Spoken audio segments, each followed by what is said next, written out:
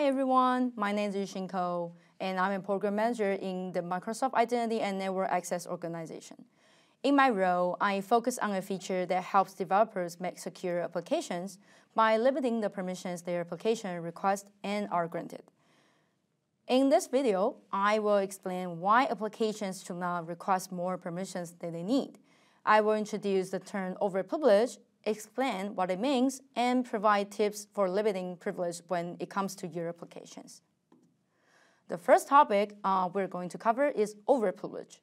Overprivilege occurs when an application requests or is granted more permissions than it needs for function. I will explain what it means with a couple examples.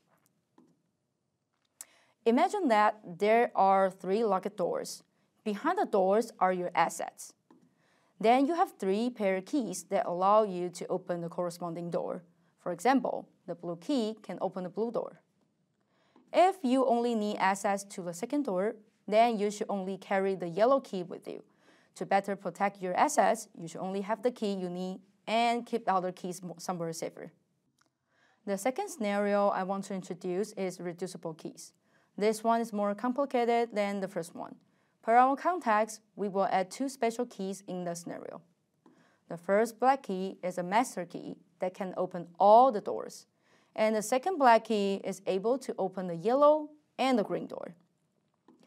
If you only need access to the second and the last door, what keys should you have? The answer is simple, the second black key. Since you only need access to the yellow and the green door, you should keep your master key safe and take off the green key that is redundant. In the Microsoft Identity world, the keys can be represented as permissions, access as your resources, and yourself, the key holder, as an application. If you understand the risk of carrying unnecessary keys, you will be aware of the risk of your applications having unnecessary permission. You must be wondering how doors and keys can help us understand how overprivilege happens, right? You might also ask why your application has the right permissions to perform the task, but is still overprivileged in the end. Here we are going to discuss what the permission gap is might causes the discrepancy. Let's use a diagram to help you learn this concept. We have the x-axis time and y-axis permissions. In the beginning, you request and are granted permission for your application. As the business grows and changes, you might add new permissions to support your needs, and the slope might increase. However, it's easy to lose track of the granted permission. Also, it's common that you forgot to remove unnecessary permissions if the application doesn't break. And this is how the gap is created.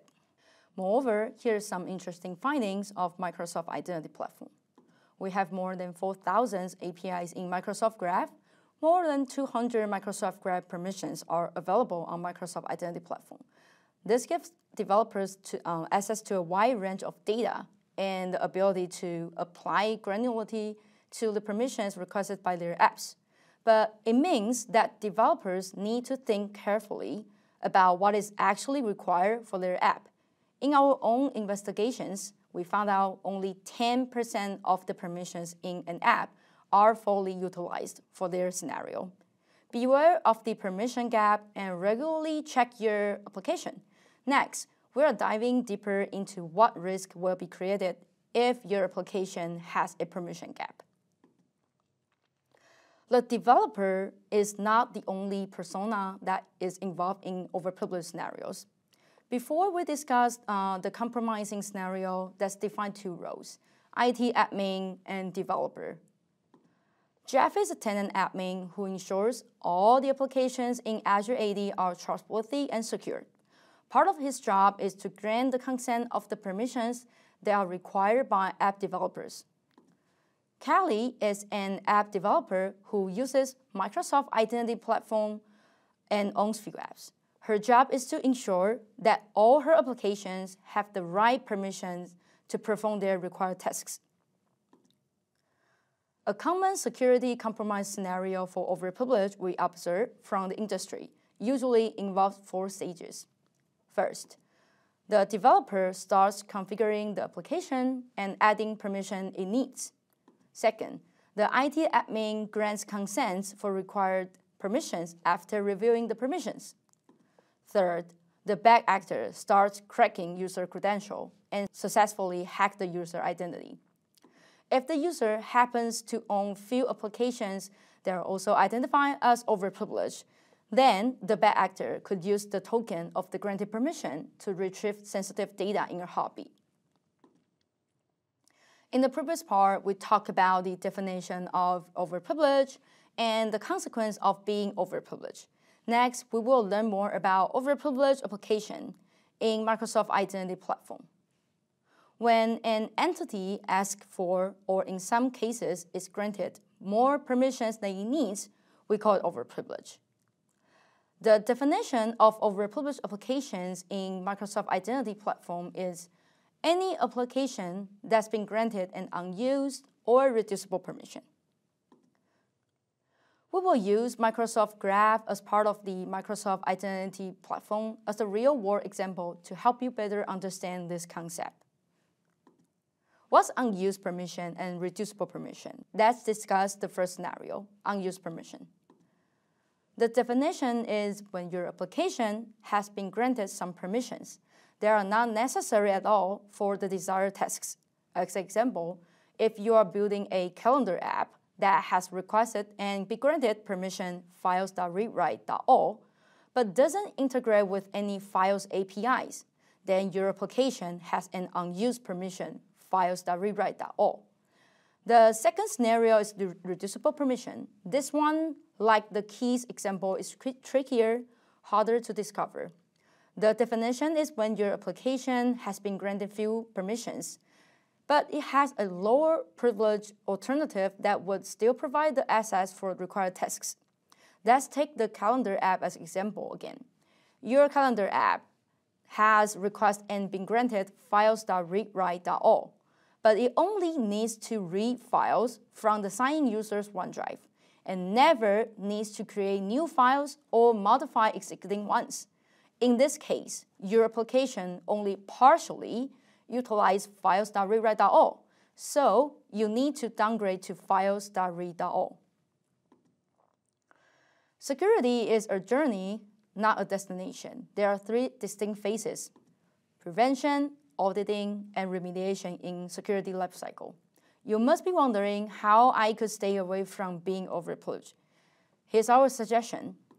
When building an application, developer needs to fully understand the permission required for the API calls that your application needs to make, and only request what is necessary to enable your scenario. IT admin and developers should review the privilege that have been previously granted or to existing applications on a regular basis. If the IT admin or developer notice there's an overprivileged application in the ecosystem, the developer should stop requesting tokens of the overprivileged permission, and the IT admin should revoke the granted consents. This step usually requires code change.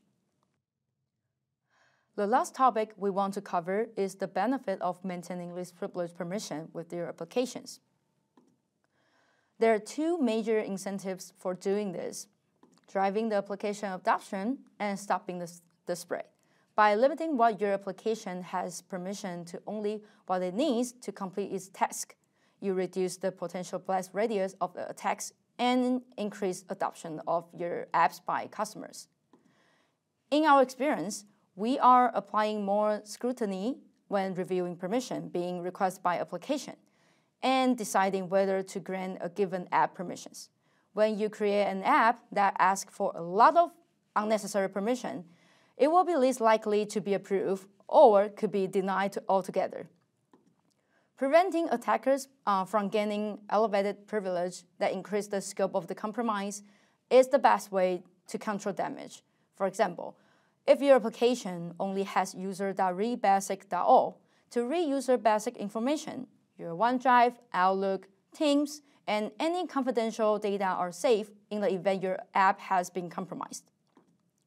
Finally, we have 4 major useful resources that could help you adopt this privilege principle. First, the identity blog has more detailed content on what we covered today. Second, we have posted best practice guidance on configuring your permission within Microsoft Identity Platform documentation. Last, Using our Graph Explorer and Microsoft Graph documentation, you can determine the Microsoft Graph API calls you need to make in order to enable your app scenario. Then find the corresponding permissions from least to most privileged. Thanks for watching this video, and I will see you next time.